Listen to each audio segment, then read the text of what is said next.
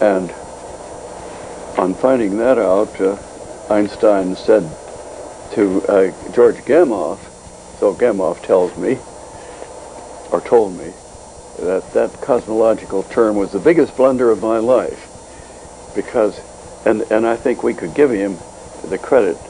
for the way things would have turned out if he hadn't introduced it,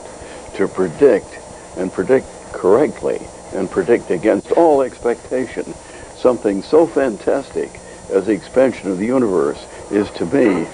the most wonderful warrant that we all have for the idea that someday we'll understand the whole show.